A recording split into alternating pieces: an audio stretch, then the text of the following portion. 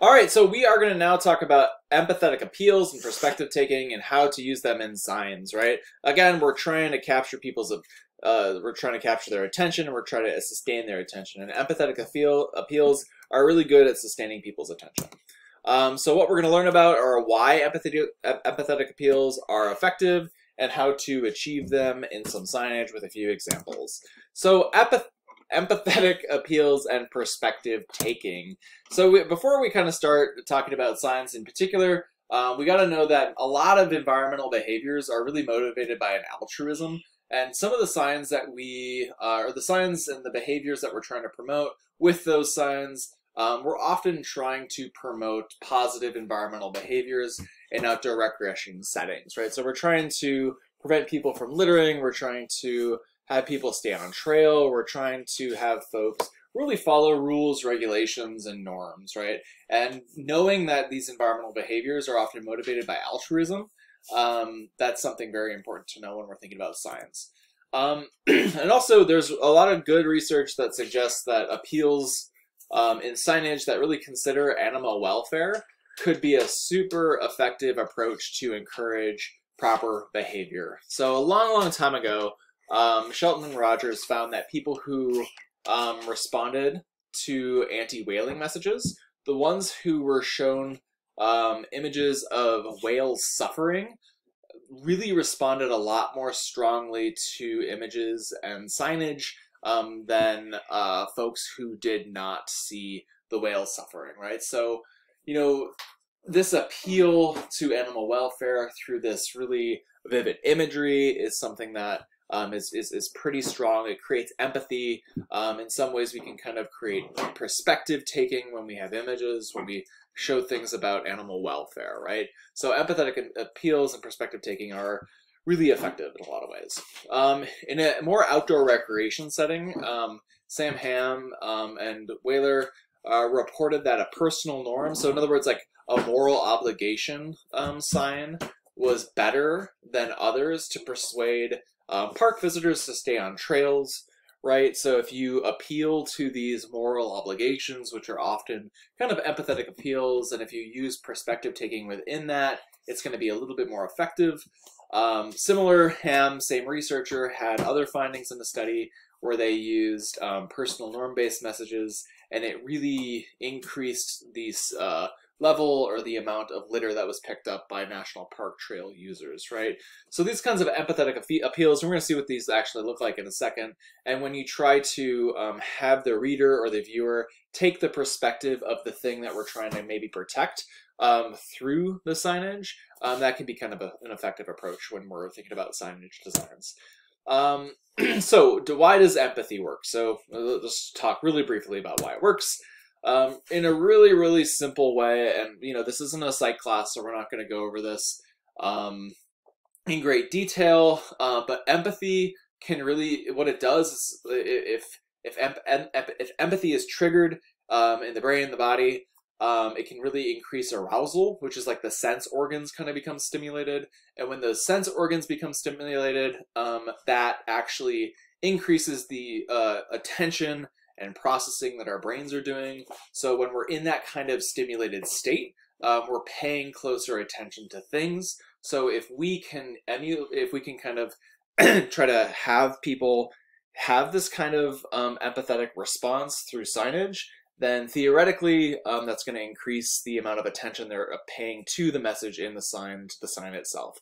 So that's really over like a cursory overview, but that's why empathy perspective taking works in signs. So here's just a few examples, right? So here's one that particularly is kind of the one on the left, if not you, who it's the right thing to do. What this does is right here that says this small action not only sets a great example for other visitors, it maintains the natural beauty of Russell Falls.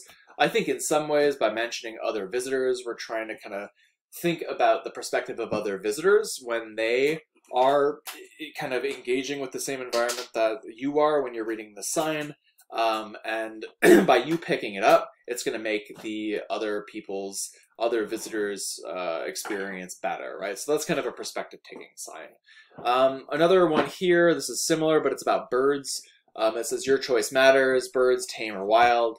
And it says, we know that some visitors have enjoyed feeding the birds here, but remember that you're in a national park and these birds are not your pets. Your feeding these birds discourages them from finding their own food and will make them depend on humans, not just at this place, but everywhere they go. So think about it, national parks are among the last places on Earth where we still allow wildlife to exist naturally, right? And then at the end it says, don't make these birds depend on you. Please keep all of your food, including birdseed, to yourself. So these are both from Australia. And you know what these attempt to do, again, with the bird one, it's kind of trying to, you know, put yourself in the bird's perspective, right? You don't want to discourage them from finding their own food, trying to create some empathy for the birds, some perspective taking, that kind of stuff. So, you know, these were included in some research by Ham and some other folks, and they were found to be pretty effective. So in this study that we're going to talk about this week, this comparative evaluation of attention capture and holding power of novel signs aimed at park visitors, which y'all are reading, I talked about in the first lecture, this is what their message about empathy, perspective taking looked like, right? So what they did, and I'll talk about it kind of more in depth in the very last lecture than the telegraphic titles, but they had 5 different signs. One was about empathy and perspective taking. The other was a story.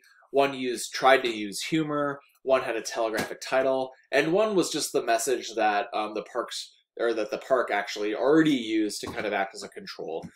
So in this research, the authors or the researchers, this is their empathetic message. It says, attention humans, this is our home and we've been here for a long time, living off natural food.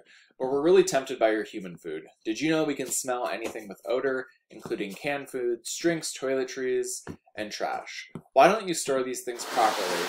We might break into your car, or when you don't store these things properly, we might break into your car, a backpack, or an ice chest that's left out. Sometimes we get hurt or killed just for liking your food.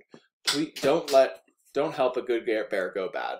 Please do both of us a favor and store your food and scented items the right way. And it's signed the bears, right? So this is the primary point of this sign. The kind of theoretical thing that they use is empathy. It's especially prevalent here when it says, when you don't store these things properly, we might break into your car, backpack, or ice chest that's left out, and sometimes we get hurt or killed just for liking your food. So the big point here is sometimes we get hurt or killed for liking your food. So don't help a good bear go bad. So this is kind of the empathetic appeal sign that we'll talk about in terms of what worked best in this research study in the very last lecture. So, you know, what did we learn in this short lecture? Really kind of the basics of empathetic appeals, kind of why empathy, perspective taking works. We talked about some examples, and we introduced you all to one of the signs from the Hall et al. Study that we'll talk about in the very last lecture on telegraphic titles. Thanks.